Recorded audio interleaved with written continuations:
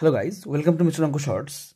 Today we are given an exponential equation with two distinct variables a and b, and we have to find a is to b is what. So first of all, we have to simplify this using the indices laws of exponents. So 4 to the power 2a can be written as 2 to the power 4a divided by 8 to the power 3b, that is 2 to the power 9b, is equals to 2 to the power a divided by 2 to the power 3b.